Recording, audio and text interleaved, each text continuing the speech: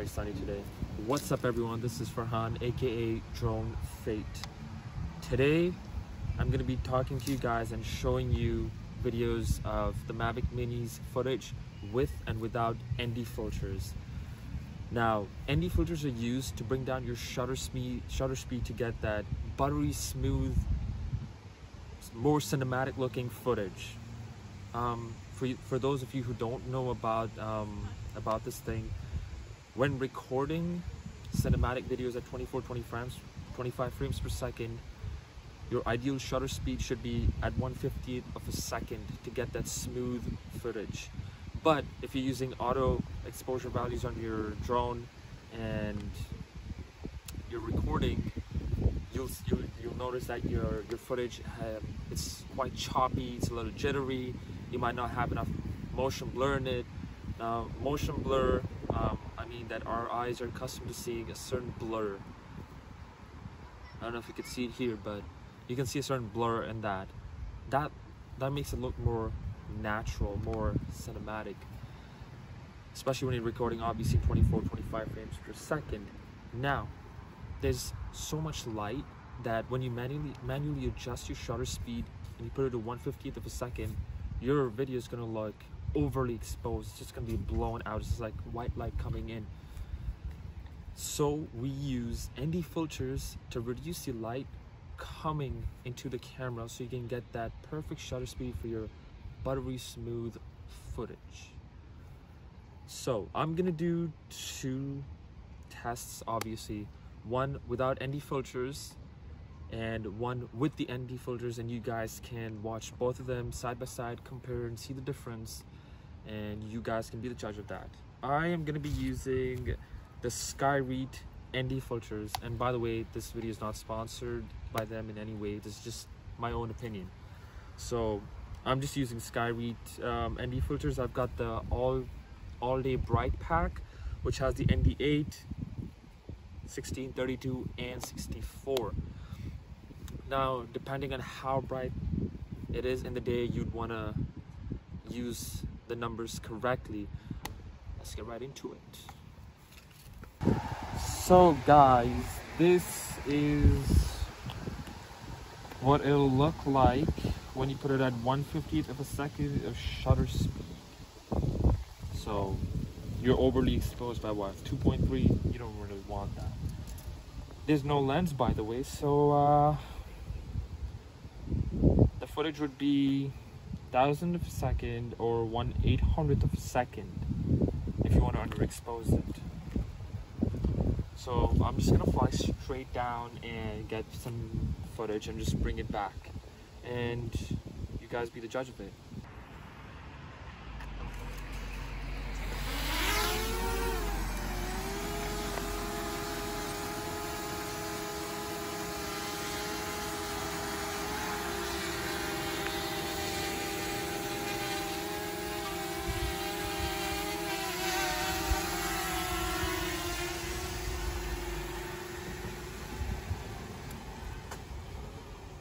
Let's get some height.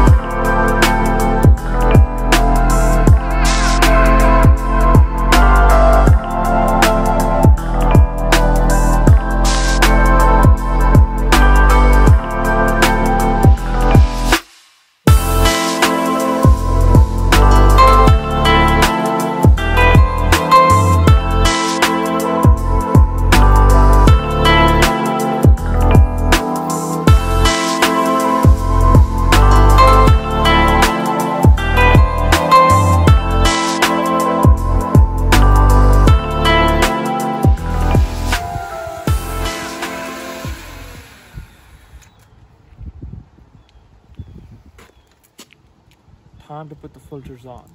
Okay, Lulu.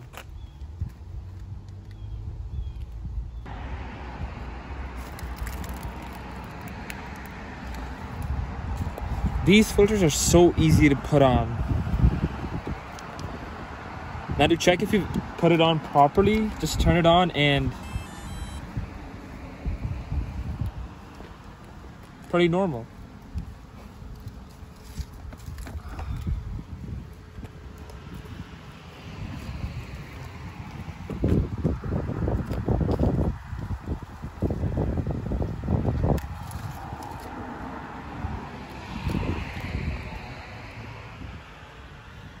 Recording, Blue? Mm-hmm. Alright guys, as you can see, it with the filter on, it's underexposed by -3. So here I'm gonna increase the shutter speed to allow more light in. There you're getting something normal. Now I'm gonna keep it at 1/50th of a second.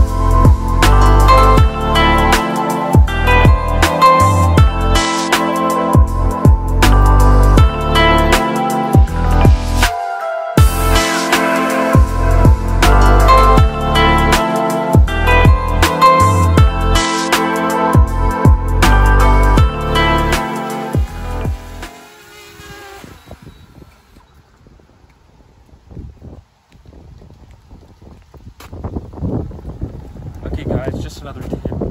Make sure you put your filters on when your drone is turned off, and if you want to change it, bring it back down and turn it off, and then change it or remove it whatever, but make sure your drone's turned off.